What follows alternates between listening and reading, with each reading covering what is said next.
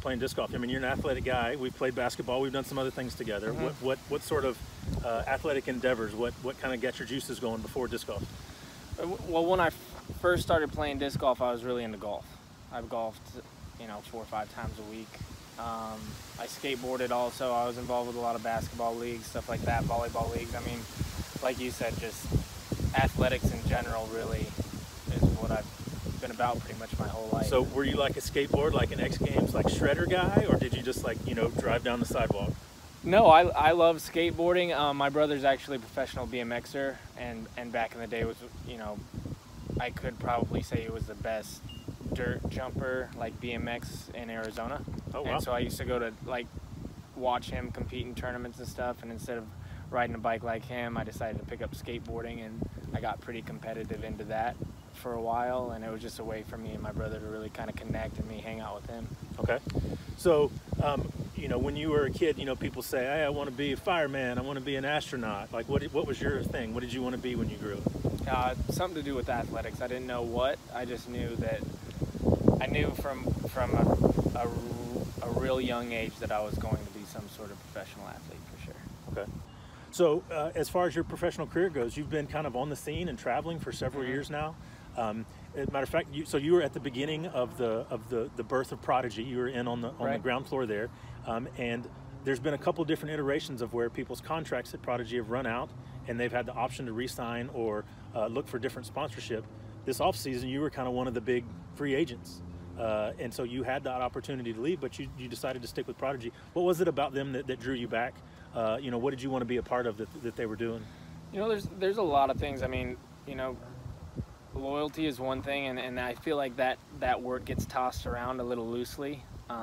As a professional athlete, your loyalty is to your career, you know what I mean? But there is something to that at the same time, to where if I'm getting offered something from another company and it's similar to what I'm getting offered Prodigy, I'm going to stay, like you said, I've been there since the beginning, and one of the main reasons, honestly, is I love my bag.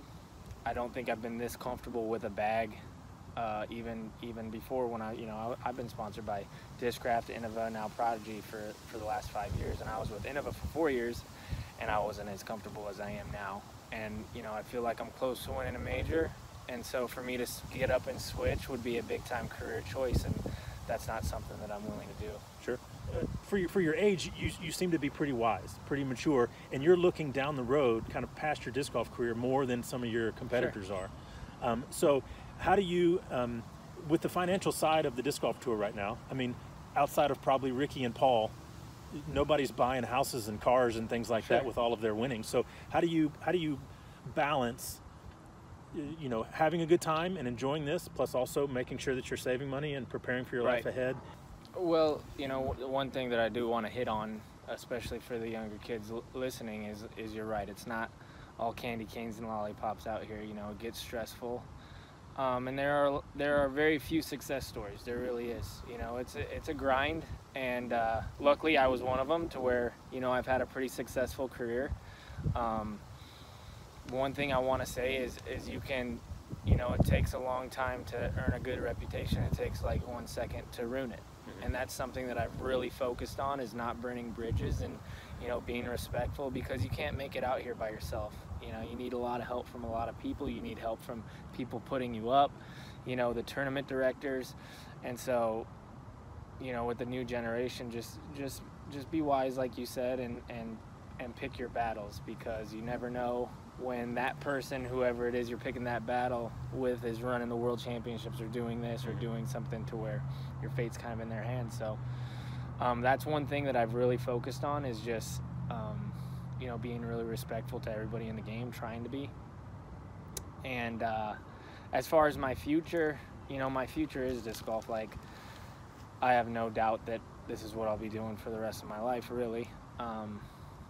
And it's our job at the level that I'm playing at right now to make sure that it keeps growing for people in the future too. So, yeah, I like to hang out with my family as much as possible. That's another thing, like being on the road. I have nieces and nephews that I barely know, You know, I'm constantly on the road, and so when I'm home, I want to spend as much time as possible with them. Okay. Which isn't a lot. Sure. As far as on the tour, Mm-hmm. who's your favorite person to play around with? Who's your favorite person that's on the tour, like off the course? Who do you enjoy hanging out with? You know, that's a good question. I think my favorite people to play with, I love playing with Nate Doss. Just his professionalism and things that he brings to the court on the course. I feel like he's helped me a lot in like the way that I act and things like that. So I really enjoy playing with him because he can bring a competitive side to the course, along with rooting you on and stuff. He's the type of player that when he beats you, he wants you to be playing well. Mm-hmm. You know, he's not like complete grinders. Off the course, you know, my best friend right now is Jeremy Colling. He's been my best friend for a long time. You say right now? Yeah. Something changing? Well, no. At any point, something can change with that guy. So we definitely got to keep. I got to keep a close eye on that one.